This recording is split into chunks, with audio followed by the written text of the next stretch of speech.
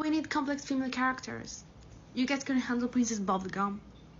Yes, I'm gonna add more to this list. Y'all couldn't handle Captain Marvel. You couldn't handle Pearl from Steven Universe. Y'all couldn't handle Katara. And y'all definitely couldn't handle Korra. Are you a fan of DC? Yes, of course I am. Same. What's your favorite era? Probably back when women couldn't vote. What?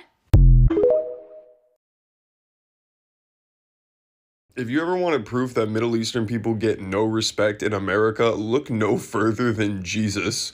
Let me preface this by saying I'm not a Christian, so I do not care what Jesus looks like. To be honest, I would prefer it if he was Vietnamese. That being said, the mental gymnastics that white people took to make that Arab man white, I'll never forget it. It's like when they put Jake Gyllenhaal in The Prince of Persia. They painted all these Keanu Reeves Jesuses, and then black people got mad, and they were like, well, it says in the Bible that he has hair of wool and skin of bronze. And the Arab community was like, see, we told you he's not white. And then the black community was like, exactly, Jesus is black. Bro, do y'all know what Arabs look like? A lot of them got hair of wool and bronze skin. Especially 2,000 years ago when they didn't have sunscreen, so everybody was just getting crispy all day. I implore you to call an Uber in a metropolitan area and find me a driver who does not have bronze skin and hair of wool. I do not understand why y'all can't just let Jesus look like the people who were born where he was born. It's stupid. But once again, I'm not a Christian, so I don't care. I just think it's funny.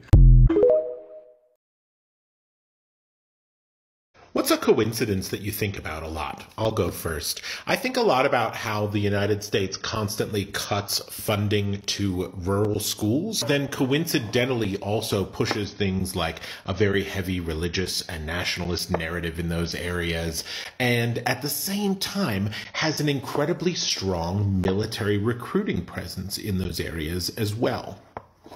What a weird coincidence. Oh, you watch RuPaul's Drag Race? Okay, no, it's fine. I didn't realize like you were one of those gays, you know. It's not a big deal though. Yeah, my top Spotify artist of the year was actually Horton. Ever since he heard that he's just been making such great music. It's kind of underground, you probably wouldn't know it. But that reminds me, you know the Who that he heard? I'm serious. It was me. It was me. It was a couple years ago. I was with Cindy Lou. We were in WeHo, and I said the funniest joke, and she laughed so hard, like she always does at my jokes, and I was laughing, and I was just laughing so loud that Horton heard me. Yeah. No, I'm not saying he didn't do anything important, but the Lorax just gets a little bit too much hype. Like, I have been recycling my cans of Who Hash for at least 3 years now, and no one talks about that. But the Lorax comes over here and speaks for the trees, and suddenly he's, you know, the head honcho. We're white trash. We're gonna need more ranch. We're white trash. We're gonna fix it with duct tape and a screwdriver. We're white trash. The one car our family has registration expired in 2018. We're white trash. Our vacation's just gonna be time off from work. We're white trash. We don't speak to our racist family anymore. We're white trash. We're gonna wear fancy jeans to your event. We're white trash. We're gonna recognize that the social class system was created to divide the working class and pit us against each other, so we don't recognize how bad the owning class is treating us all. We're white trash. We're gonna have Stouffer's lasagna for dinner. Was anybody else taught from a young age that getting your period every month was your body punishing you for not being pregnant? When that's almost like the exact opposite of how things actually work. The bodies of people with reproductive organs are actually incredibly hostile towards embryos. The reason why medical professionals refer to a fetus or a zygote as parasitic in nature, and it is because of the relationship that the fetus has with the pregnant person. A fetus will literally suck the blood and nutrients of the person carrying said fetus. People who are pregnant build every single cell of a fetus during that 9-month gestation period, right? Like, there's a reason why miscarriages, which are also known medically as spontaneous abortions, there's a reason why they are so common. And this is how I know it is not about life, because it is so taboo for women who have experienced miscarriages to actually talk about that loss. If there is pretty much anything wrong with a developing fetus, the body will literally self-terminate it. And these self-terminations usually happen before people know that they're pregnant. They are very common. A lot of people assume that you can get pregnant on the first try, when in fact it is actually incredibly common for couples who are perfectly healthy to attempt for months before they can get pregnant. And it is incredibly common for people to undergo several miscarriages, both early and later term, before they have a successful pregnancy. And the societal norms that we have around speaking about what pregnancy actually entails are all by design. It is all part of the larger propaganda campaign to get people to just continue to pump out an endless exploitable workforce, right? And so the less you, as the average person, actually know about the dangers of pregnancy, the more likely you are to advocate against your own best interest and the best interests of the people around you, particularly those with reproductive organs, because you have bought into the lies that reproduction is the most important thing, that a fetus is sentient or conscious, that a fetus deserves more rights than any other living, breathing human being, that women deserve less rights than anyone else, particularly not the right to body autonomy. That is, the right to make decisions about what happens inside your body and with the things that are inside your body. Yeah, that super thick endometrial lining is meant to make the reproductive organs unhospitable for most embryos. So every month when it goes through the process of shedding that blood in tissue, it is so that it can essentially and efficiently eject all of the embryos that are deemed as unworthy, which is most of them. It really irks me when people argue that it is people with reproductive organs' purpose to have babies. Like, they don't realize just how dangerous pregnancy is, but just how much people with reproductive organs, just how much our bodies actively fight to prevent that pregnancy from attaching. Just because it's something that can happen does not mean it's something that is safe, right? And does not mean that it is something that human beings are meant to or supposed to do, right? Biology does not have a purpose. Biology just exists. If we can downplay the dangers that people with uteruses go through every time they undergo a pregnancy, well then, you know, we can argue against their health care. Like, okay, I get that I'm autistic, but it really irritates me that y'all don't see these patterns, and y'all will go so close and you'll like argue and you're like, I just care about life, but you refuse to pull back and take a look at the way that our society actually values and prioritizes life, because you would know like so quickly that that's bullshit. Like, are y'all... Waterfall. Shh. Aunt Lisa, are you okay? Oh my gosh. Happy holidays is a greeting lots of people use this time of the year, friend. I thought you might be hurt. They said that to be respectful, so let's use our walking feet. No, let's go take a big breath together. Aunt Lisa, is this a big problem or a little problem? Remember that problems come in different sizes, and our emotions and our reactions do too. Right, there's no wrong answer, but it would really help me help you if we could think about that together. Was your favorite holiday included, or were you excluded by what they said? No, catch a bubble. Hang on, please. There's room for everyone to celebrate different holidays. Got it? There's a bunch coming up, actually, and we can learn about all of them together. No, I am not going to make them tell you Merry Christmas, friend. They did not do anything wrong. I can see that you're having a really big feeling, but that's not going to change my mind, okay? I can sit with you, and we can talk about it when you're ready. Bullying is being mean to someone on purpose multiple times. Have you seen this person before? Did they say happy holidays in a mean way? Did they tell you not to celebrate Christmas? Okay, well, I know it can be tough when someone says something you don't like. Okay, can you call... The silence from the Protect the Children crowd isn't deafening. It's expected. Historically, their child advocacy has been limited to white, cis, evangelical children raised in heteronormative households. Advocacy that claims it cares for children so greatly it storms school libraries to have American history erased and rewritten. Advocacy that claims it cares for children so much it ostracizes the very youth at greatest risk of a plethora of harms. Advocacy that refuses to listen to the voice of lived experience experts and actively silences survivors. Advocacy that so severely lacks intersectionality, it actively harms the youth that need it the most. There is a reason we say we don't believe you when you scream protect the children. You're the very people the child advocacy and activism space consider unsafe for youth. Maybe no one's ever told you, so I will.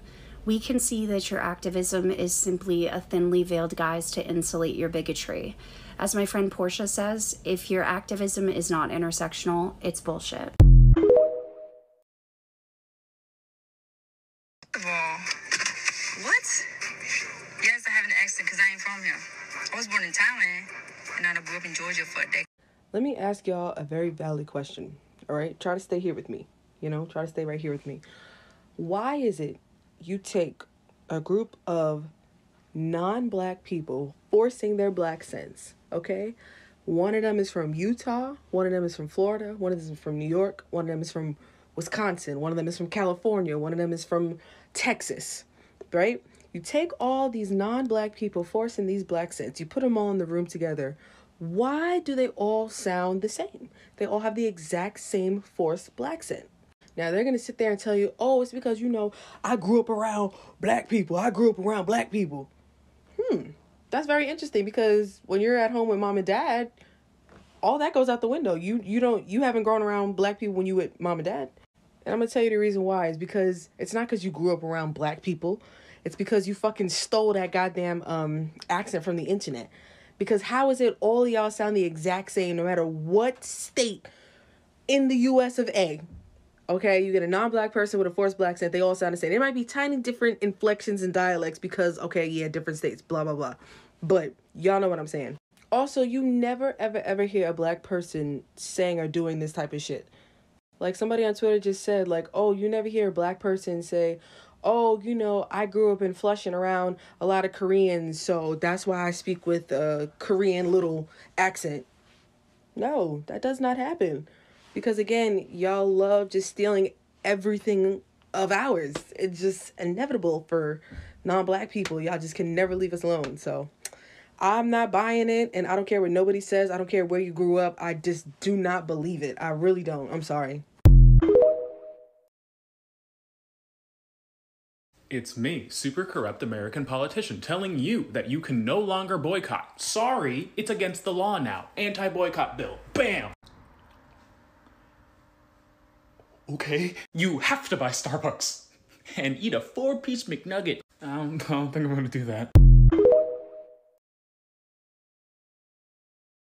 This comment reads, I appreciate this take. I have no money and am disabled, but I have a phone and my hands still work. There's a lot I can still do. And with that, I think it's a really important time to start talking about the difference between allyship and solidarity and how this is a great example of the latter. So when we talk about allyship, it usually describes the relationship between somebody with privilege and a community without that particular privilege, right? So if a white person says, oh, I'm an ally to the black community, it implies I am not in the black community. But, I feel for you, dog. And same thing with if you're an ally to the queer community, but you are a straight person, yeah, I'm not in there with y'all, but I will, I don't like what's happening to you, which is cool, but there are a couple things wrong with that, right? First, it doesn't really necessitate any type of meaningful action. Second of all, it still centers people who do have privilege. You know what I'm saying? It still doesn't really center, in my examples, the black community or the queer community. It centers the individual. An individual who, in some cases, is likely already being centered by the mainstream hegemony. Solidarity is very different than that. Solidarity says, in whichever ways I can, I am choosing to opt into your struggle. In whatever ways I have access to, I will act as though it is happening to me. When I look in the mirror, I see you. I might not have much, you might not have much, but what we have is each other. When we stand in solidarity with the people of Palestine, we are opting into their struggle and saying, y'all are really, really, really not alone. Where allyship says, hey, I'm on your side, solidarity says none of us are free until all of us are free. Solidarity says everything I do for the people of Palestine, I do for myself because as far as I'm concerned, I see no difference. So to quickly wrap up and running the risk of being redundant, right? Where allyship necessitates both privilege and separation, solidarity, my understanding of solidarity at least, right? Mobilizes every resource on behalf of the people with whom we are in solidarity. Asking if baristas should make as much money as doctors is just a more polite way of asking if baristas should have the same quality of life as physicians, as doctors. Because framing it to make it just about money is nicer than just openly admitting that some people should have better lifestyles than others, simply because their job is X. And before you say it, like, yeah, I know that we need incentives for people to do certain jobs, but especially with healthcare where it's literally life and death, I would hope that the incentive for people to go into those fields is not because of the pay. I would hope that the pay is just kind of seen as a bonus and that this is truly their passion, considering that they're going to have their patients' lives in their hands. And when I break down why people say that we need those incentives for specifically a field like a doctor, a lot of people fall back on, well, it's so much school, well, it's so much time. Okay, then the incentives should reflect that. We should give them alternative schedules. We should give them free school. We should give people UBI so that they don't have to worry about that as they go through said school. Making upper education free, do you know how many more people would be able to actually follow through with their interest in medicine if it weren't for the cost? But yeah, I don't think that baristas should have an inherently worse quality of life simply because they are baristas and not doctors. Yours truly, the communist who's finishing up her master's in public health before going to med school. I don't give a shit. I don't give a shit. I don't give a shit.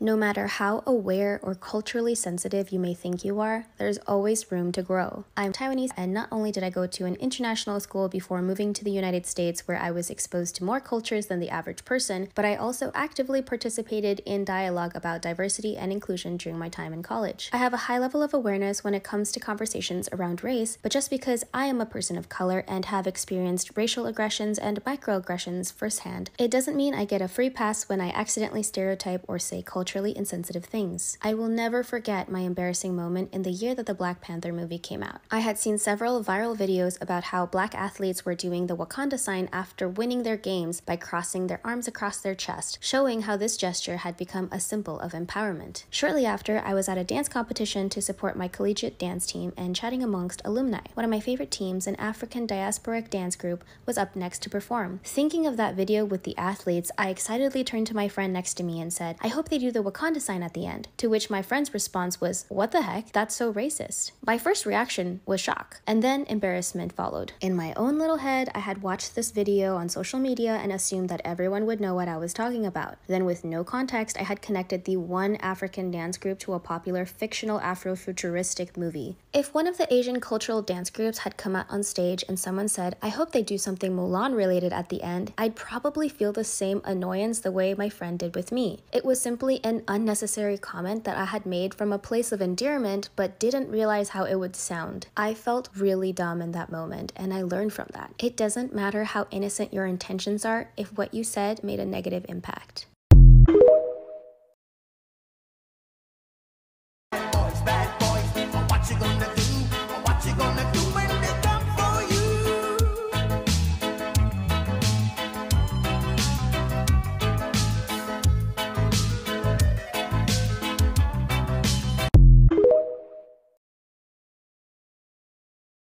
Welcome back to Stupid Rich People Fashion. Today, let's look at some denim. These are $2,450 from Balenciaga. Don't think they're terrible enough? Let's look at the back. Yep, there it is. That's the Balenciaga I know. But if those weren't shredded enough for you, let me introduce Rick Owens' Dark Shadow Collection. Nearly $2,000 to look like you lost the fight with the lawnmower.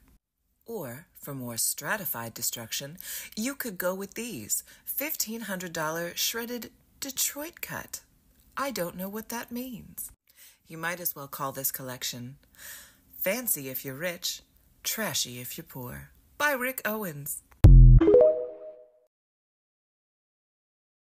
It's Women's History Month, so I'm going to talk about all the words people might be saying instead of woman to try to be more inclusive of trans identities and the shortcomings of all of them. Context I think they make sense in, and context they don't, like their actual applicable uses, and my own personal opinions of them. I don't think we need a replacement for women's history because trans women are included in the category of woman. But woman, but with an X, personally, I think this is one of the most useless ones because who is it for? Like, it on one hand has non-binary people who aren't women now being called woman, except spelled different. And on the other hand implies that the term woman has to be changed in some way to include trans women, but trans women are women. I feel like it implies clumping all non-binary people into women and othering trans women from the category of woman. It just feels unnecessary. I also think that if there are non-binary people that feel included in woman with an X, that's great. Like, I think that a personal identity descriptor is probably the best use for this term. Women and non-binary people. When you say this one, ask yourself, do you really mean women and non-binary people? Or do you just mean women and people you still see as women? Because I think this one has practical uses when someone really means, yeah, all non-binary people and all women. Like, probably a lot of the same context you'd say someone that's not a man. It's on a technical level not a bad term at all. I just think it's been used in some sneakily transphobic ways. AFABs and using assigned gender at birth language in general. Assigned gender at birth language is tired because gender at birth language was initially used for trans people to talk about our medical transitions, not for cis people to categorize us and ask about our genitals. I pretty much don't use assigned gender at birth language at all anymore unless I'm talking about like only myself and when I'm talking about specific medical history. I personally don't think we should have let cis people get too comfortable with that one. So I think like AFABs and women and NBs both absolutely have their place in conversation and can be used, but I want to make a part 2 of some terms that I prefer in more situations. And he designed some boxer briefs that both men and women and non-binary people of all gender appropriations and the pronouns, everyone is included. I didn't want this to be boxers are from. Koala was a paid actor. The fishmen are just a bunch of crybabies. The world government doesn't do anything excessively evil. Prejudice breeds stability in the One Piece universe. Akainu did nothing wrong. Ace was a fucking criminal. Kuma was grooming Jewelry Bonnie. He should be lucky his buccaneer ass doesn't get cut down by the minority hunter. The Celestial Dragons did nothing wrong. They were simply born into wealth. It's the laziest and worst part about Oda's writing. But you know what the best part is? The opportunity to gamble. I'm taking bets. Who's gonna win? Mihawk or Shanks? Who's gonna own the world? Emu or Blackbeard? What? You wanna place 100 on Crocodile being Luffy's mom? Easy money. Look, if a character doesn't have hockey, I don't give a f. I'm here for the fights and the power scaling. And I just gotta say, it's obvious that Yamato is a woman. Have you seen cover 1084? Yes, of course, Kiku is a woman, but that's because I'm attracted to her. Son of Kaido is obviously just a nomenclature. One Piece isn't political, and even when it is, it's mostly critical of the left. Oda doesn't write the Marines as bad guys, they're just there to uphold order. Whose order do they uphold? That doesn't matter. They're there to stop the scary pirates. Yes, I realize Luffy is a pirate, but what's your point? I hope Kobe and Smoker can reform the Marines and they make Luffy into a warlord so he's not a criminal anymore. I love One Piece, but I hate Bon Clay. His depiction is so stereotypical. Bon Clay is the best. Oda likely didn't intend this, but he made a genderqueer character before the word had any relevancy at all. Yes, I know his design is rooted in harmful depictions of Japanese cross-dressers, but the substance of his character is so much deeper than what we would have expected when you look at him in the early part of the series. And honestly, reclaiming a slur and putting it in fat-ass letters on your back is camp as f***. One Piece has the best depiction of the ruling elite ever seen in media. We see it in their grotesque inbred looks and their terrible personalities and their stupid spacesuits like they're a bunch of idiot Elon Musks. And isn't it funny that out of all the groups, pirates, Marines, warlords, and emperors, only the Revolutionary Army is seen in a positive light consistently? Oda even has a poster of Che Guevara in his studio. It'll never cease to amaze me how unfathomably based One Piece is for a shonen franchise. ML really stands for Monkey D. Luffyism. Luffy is peak praxis. You know what's wild to me? The fact that Angola prison is still open. It was a plantation. It's still a plantation. It was called Angola because that's where the people who were enslaved were from. Then after the Civil War, it became a convict leasing prison. All the black people who thought they were free, they got arrested for breathing, being, and believing in a better life. Funneled right into these prisons. They were literally plantations rebranded for prisoners rather than slaves. Now it is the largest maximum security prison in the United States. It's still a plantation with some buildings on it. You ever see a prison look like this? You can't tell me that's not an overseer looking over his slaves. But that's just Angola prison. Look, this is what I want y'all to know. We know black people have been arrested and funneled into prisons at disproportionate rates. We know prisons as we know them now come right out of slavery. And we know Southern soil in particular is soaked with our blood. But what I don't understand is where the immediacy is at. The very present need to end slavery right now. Angola prison kept Albert Woodfox, a New Orleans Black Panther. They kept him in solitary confinement for 40 years. Longer than any human being. No lights, no people, very little sound, no real bathroom. Solitary confinement takes away all your senses. Didn't that drive you crazy? Not only is Angola prison a plantation, it's where they test torture. And many of us sleep every night like this is normal. Look, I'm not offering nothing new today. I just want you to wake up and see what's right in front of you. Where's Harriet? Where's Frederick? Who are you?